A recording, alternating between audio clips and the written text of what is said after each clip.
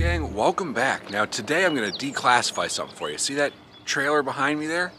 We're going to go to Vermont. We're going to buy a special military vehicle for the channel that we're going to use from now on to get to some pretty hard to reach spaces once we verify it's working good. So let's hit the road right now.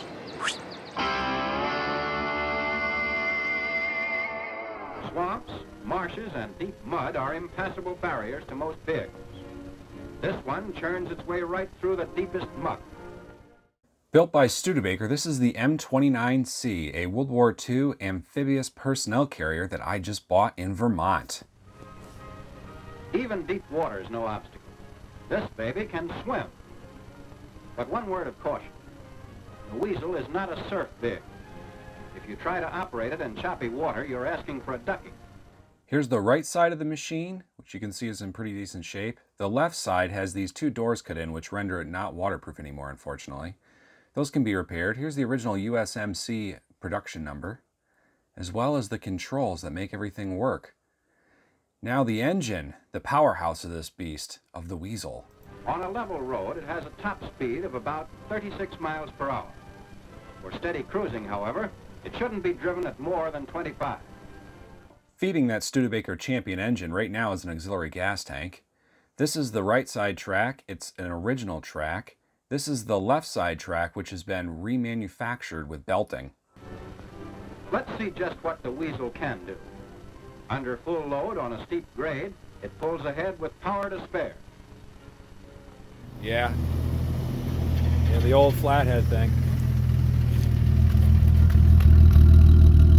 This extra power also comes in handy when you're pulling through very heavy mud, swamp, or marshland.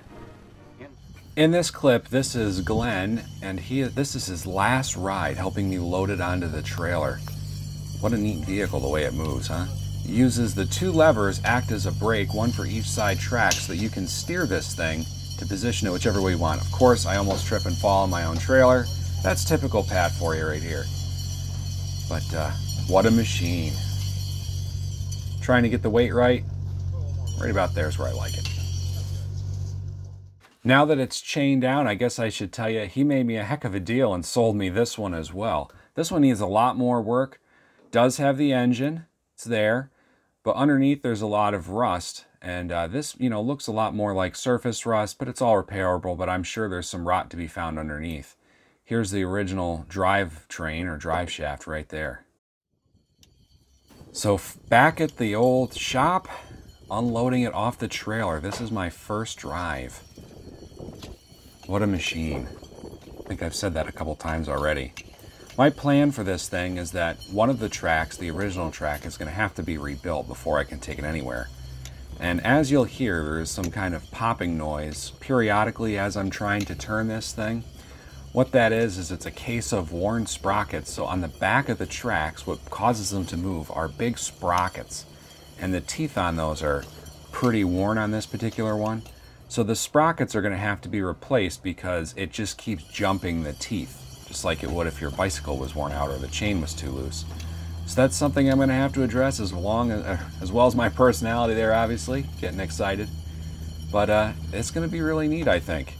So I hope you follow us along the way, and I don't think I'm going to do this primarily as a channel thing, but I just wanted you to check it out so that in the future you have an idea of what this vehicle is when you do see it being used here.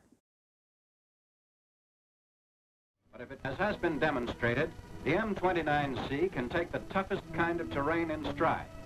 But in doing so, the vehicle is exposed to shocks and strains to which most other vehicles are never subjected. And if you want to get your fix of metal detecting, because you didn't this week, be sure to click on one of the videos on the left right now. Or click on the subscribe button on the right to join us next week for more 4-season, all-terrain, truly amphibious treasure hunting. Have a great day.